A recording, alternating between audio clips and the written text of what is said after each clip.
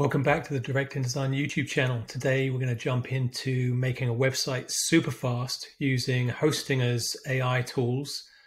And in this instance, I'm going to build a fake website for a handyman service company called Fast Fix Local. I think that's what it's called. Anyway, let's get started. So if you scan the QR code or click on the link that I added to the description, you can get referral pricing with $2.99 a month, with several extra months. Or like me, if you want, you can just come to the pricing page and you can just switch it to 1 month just to give this a try. So if you're serious about getting started and launching an actual website for a real business, I would suggest that you get a domain. I used the AI generative features here to search for a domain for a fictitious handyman company. And I found the domain fastfixlocal.com, which is what I used to design my logo from as well. So let's get started.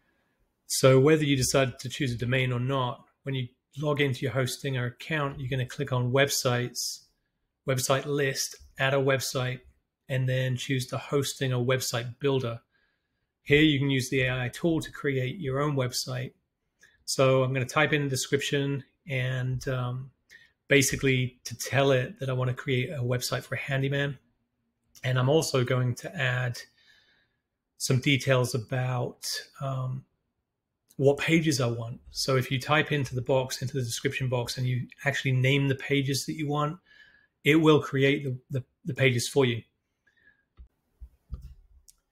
So once you've got your description right and you click create a website, the AI tool starts working and it actually generates all the pages that you've described, the style of the website, the theme, and what it's for. Then from here, it's going to ask you what color scheme do you want to use. So there's some presets, color schemes. You can take a look at them. But regardless of what color scheme you choose, this is just a starting point. So you can go through and edit everything that you want once you jump into the site, which we will get to in a moment. I'm just going to play around with a couple of color styles right now. And let me try this darker theme. I like this one better. And then once I've got a color scheme, I'm just going to say continue. So you can see from here, it's laid out the website with various text. And I had created a logo, so I'm going to go ahead and click and select and upload the logo that I created. And let's see, it's a PNG. And I've also pulled the colors from the logo for use throughout the site. The logo is a little bit small, so I'm going to click on it and see where the logo options are. It says logo width. As I scroll this bar left and right, it's going to change the width and size of the logo.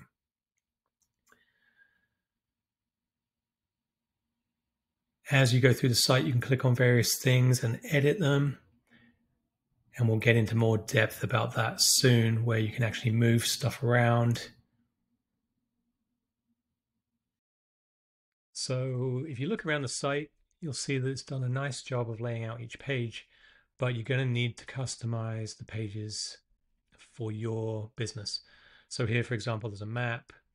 The contact details, you'll need to go through every page and customize it for you. It even created a couple of blog posts, which may or may not be good. You can review them. And in a later video, when we go into blogs and SEO, I can show you how to add new blog posts. So go through the site and customize it. I'm going to just customize the button here. And as I mentioned earlier, I did look at the colors that are in my logo. There's an orange and a dark blue. So this is the orange, which looks great for that button. Also, I'd prefer it if the button didn't have rounded edges, which I'll change in a moment. This button should link through to a page. In this instance, the contact page, because I'm going to change what the button says in a moment as well. So corner radius, it looks more square. And I'm looking for where the button text is.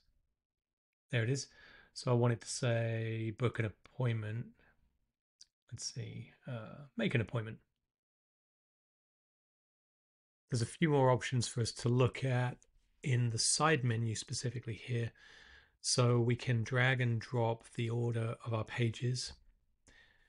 I wanted to move contact, and we can also change the site fonts, and it gives a list of where all the different colors are used within the site.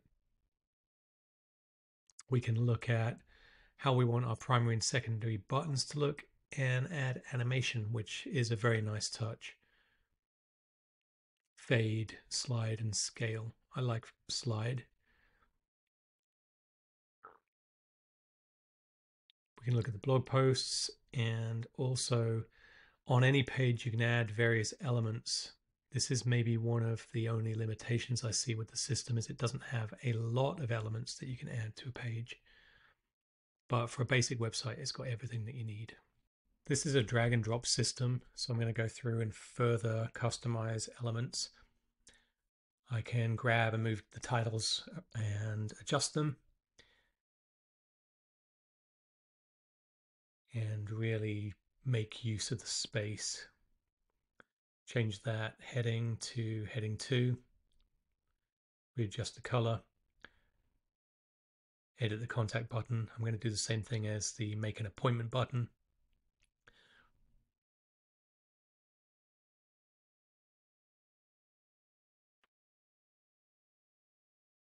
And then you can select multiple items by dragging and move them up. And I'm going to shrink that section. Take your time and go through and check images. I'm reprompting this one to create a new AI generated image. You can use stock or you can upload your own. So go through the whole site. It's a very good idea before you launch the site to go through social links, update them, add some if you need to. I'm adding my YouTube. And then also go back through all of the contact information. So make sure the phone number is yours, make sure the email is yours, and do all of this before launch, because it's very important for the details to be correct and for people to be able to contact you.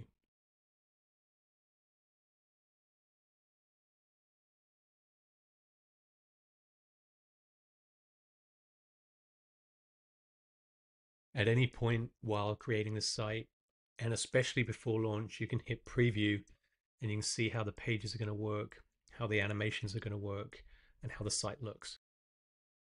So now we've reached the really exciting part. We're going to connect a domain and launch your new website.